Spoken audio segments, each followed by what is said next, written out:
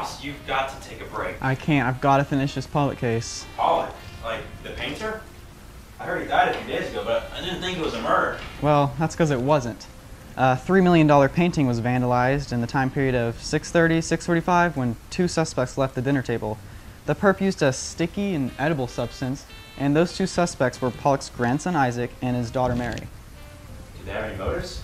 Well, Isaac, the grandson, was left out of a pretty hefty will, but Pollock's daughter Mary was known for being drunk, and this vandalism would not be out of her character. Two suspects, strong motives. Where'd you start? Well, I went to the estate for questioning.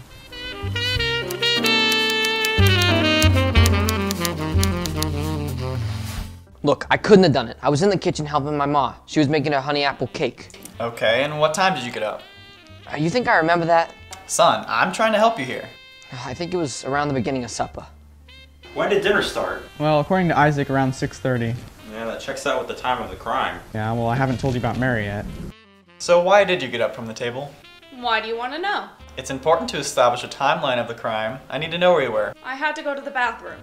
And why to go to the bathroom then? Some idiot spilled wine all over me and my hands were all sticky. So how long were you in the bathroom for? Only about 5 minutes. The wine cleaned up quick.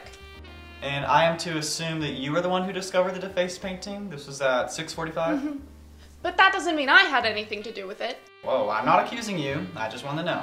So what are we missing then? Well, I think the substance is the key. It's edible. If you were planning something like this, what would you use? I don't know, ink, paint? Exactly. Anyone planning this would have used paint, or just destroyed the painting. But this suspect chose something edible. It was a crime of passion, no planning. So if it was a spur-of-the-moment crime, then Mary is the prime suspect. She has destructive tendencies when she's drunk. And she did say the wine was sticky. Yeah. Also, she discovered the painting, so it all adds up. I think you're forgetting a major detail. The substance used was thick. Wine is not. It's clearly Mary. Case closed. I'm telling you, it can't be. So if it's not wine, then what is it? Well, it's sticky, edible, and thick. Syrup, molasses, honey. Honey! Honey.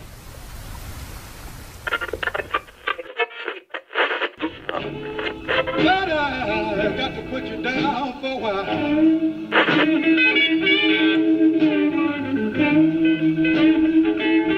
Well, you know. Isaac Pollock, you are under arrest for first-degree vandalism. You have the right to remain silent. Why? Your alibi. Cooking with your ma. There were only two people up from the table. No, I made the cake. Ask anyone. Everybody ate it. Exactly. You just had to use something edible. Ma's honey apple cake. You have the right to remain silent. Anything you say can and will be used